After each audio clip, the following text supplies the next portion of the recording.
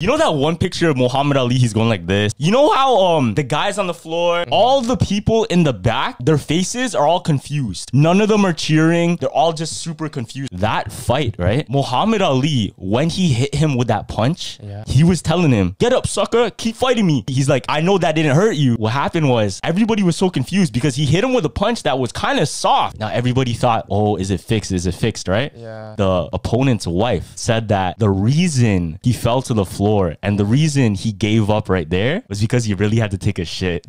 No way.